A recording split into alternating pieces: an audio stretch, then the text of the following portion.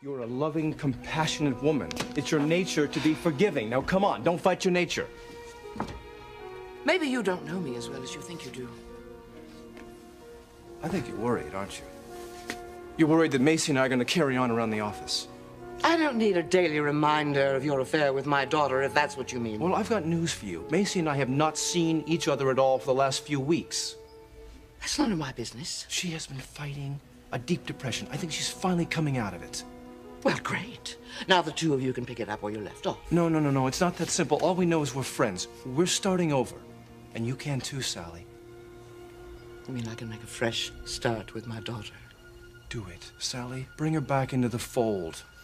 Please? If you won't do it for Macy, for God's sakes, do it for yourself.